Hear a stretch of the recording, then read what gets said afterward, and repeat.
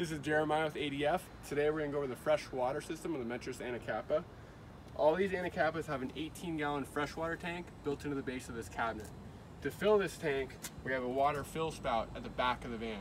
You do need to have this lid open. The van is either going to have a key which pops out and opens, or you'll have a special key on your key ring. This can open up, it threads on, and there's a safety chain to hold it in place. From here, we can fill with a hose or with a jug. It's just a gravity fill.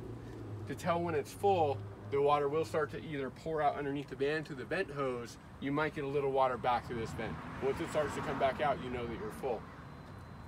The Anacapa has a 5-gallon gray water system. The gray water tank is built into the base of the cabinet below the sink.